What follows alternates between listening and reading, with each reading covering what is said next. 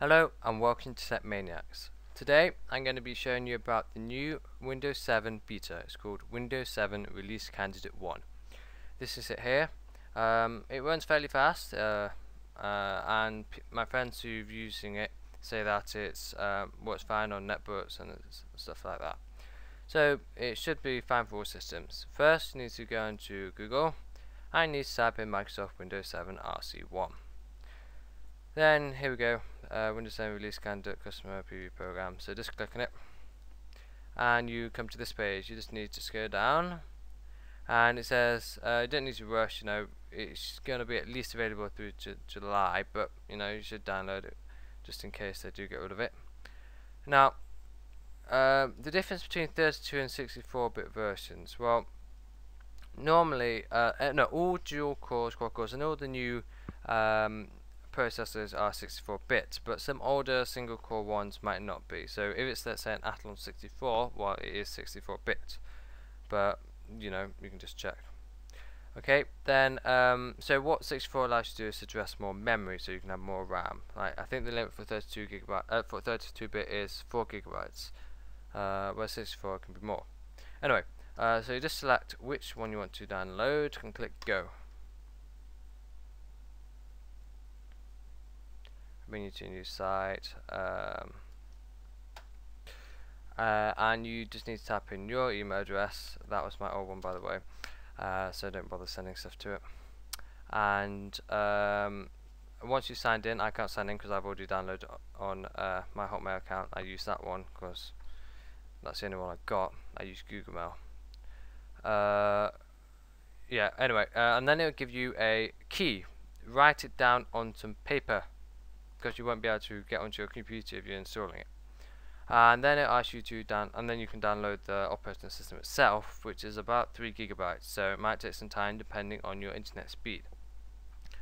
Yeah, and then you just have to burn it onto a disk using an ISO burner. Now you can find loads of these, free ISO burner, and there's loads of ISO burners. Just choose your pick. I think yes, I use this one. Yeah, so that one works fine, and I recommend doing it at 4 times. It asks you what speed you want to write at. Yeah, burn speed. Put it at 4 times. It's less likely to have an error. Now I've got several operating systems, and I found that if I do it at a high speed, sometimes it doesn't always work. So do it at 4 times, and then you can partition your system. You just go right click and manage. This works in Vista as well, or you can use your own partition program. It doesn't matter. Right, disk management.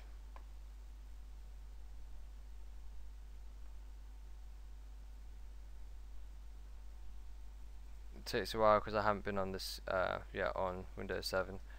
So it has to load all the drives up, but here we go.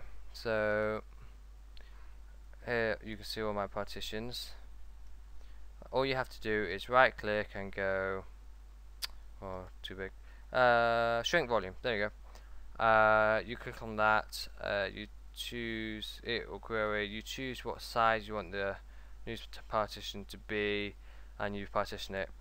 And then when you're installing Windows 7, you just have to select your language, etc., and click install now, and then it will ask you where you want to install it, and you just have to select the partition. I pre-named these like Windows 7 or XP, so I know exactly which one I want to pick. So all you have to do is install it on there, let it install. You can just leave it and come back to it. It will reboot a couple of times, but remember, if you want to get it to boot off your CD, off your CD drive, if you don't know how to do this, when you first boot up your computer, it comes up with a screen like with some company's name on it. That's the BIOS screen. You just press delete, just keep on hitting delete when you boot up your computer, and it brings you onto the BIOS. Now some BIOSes are different. You just need to search around your BIOS until you find boot boot options or boot priority or something like that, and just make sure the CD drive is first. If you have any questions, feel free to private message me on my Techmaniacs account. Please subscribe to my videos, and thank you for watching.